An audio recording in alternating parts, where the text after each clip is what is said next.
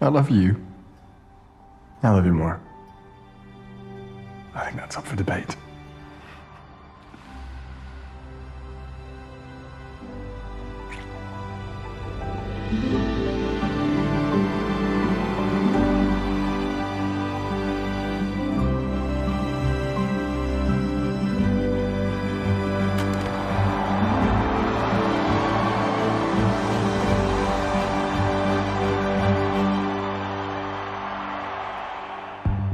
Well, it has been a long election night.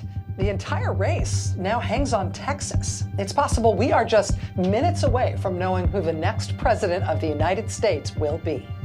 With 265 electoral votes, Governor Richards has swept Pennsylvania, Ohio, Minnesota, Let's find my dad. Wisconsin, and his home state of Breathe, Michigan. Alex. I'll breathe and we President win. Claremont is behind. She's currently... Crikey, that's a lot of red. Yes, it is. It's all gonna come down to Texas. Remind me how this works again. We're the blue team, right? What do they teach at that fancy private school? You just say the word, I'll get you enrolled at UT Austin. Now turn to Texas, the president's home state. Texas, of course, has 40 electoral votes, which means very bluntly and simply, it's easy to do the math here. Whoever wins Texas is going to win the White House. Will not be Hey, Mom. Hey, hon. I wanted to say something like, this campaign was never about just me. It's about the country we hope to leave to our children. You may remember that it was her son, Alex Claremont-Diaz, who was a driving force in turning her campaign's focus to Texas. And some people said that was to the detriment of the campaign's ability to carry the so-called Rust Belt states tonight. It was a bold gamble to focus on Texas. We're going to see tonight if it paid off. What's going on?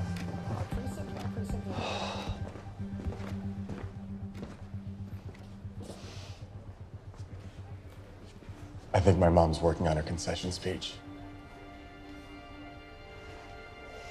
You fought hard, and it isn't over yet. You still haven't noticed my tie. Yellow roses.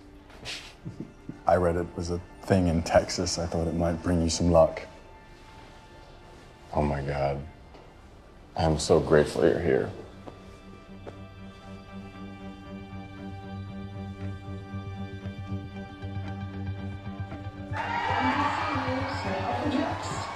Ellen Claremont has carried Texas and its 40 electoral votes, and that means NBC News can now project that President Ellen Claremont has been reelected as President of the United States.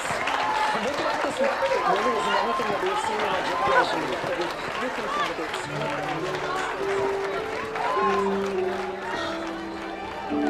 Thank you. There are people who will tell you that elections don't matter.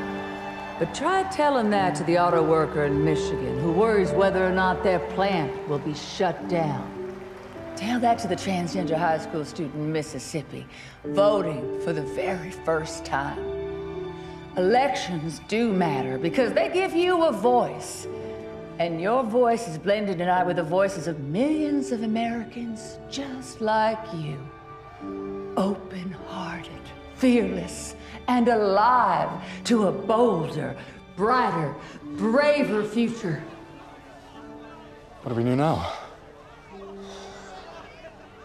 Do you still have my key on you?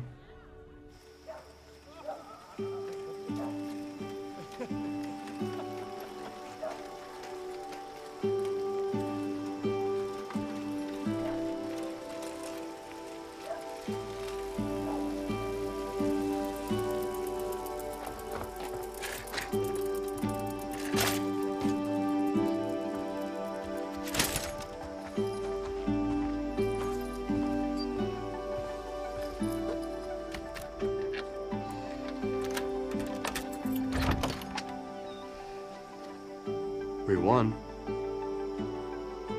We won. After you.